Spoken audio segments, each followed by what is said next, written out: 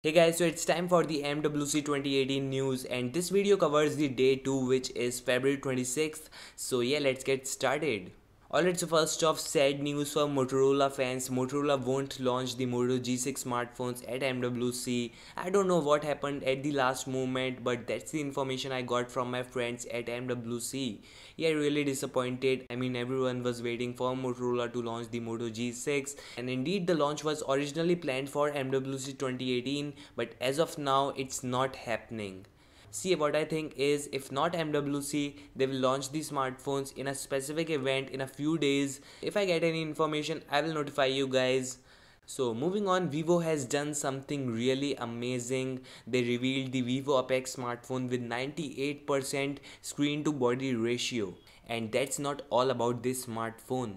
Vivo X has a pop-up selfie camera that comes out in 0.8 seconds and goes inside after use. So really great to see a company like Vivo doing such amazing things. They have taken this bezel-less thing to a whole new level, and they actually proved that you can still put a selfie shooter without a notch.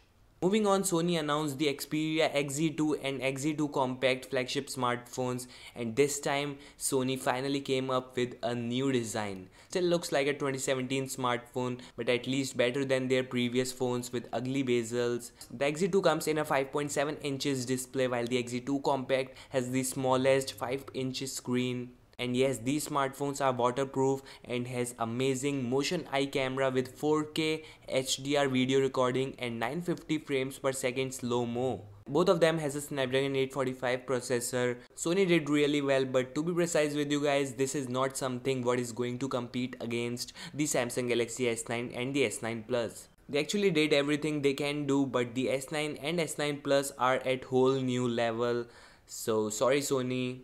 Alright, so just after the launch of the Samsung Galaxy S9 and the S9 Plus, Samsung CEO revealed that yes, the foldable Samsung Galaxy X is in the works and would have a 7.3 inches full display. Most likely they will reveal it later this year.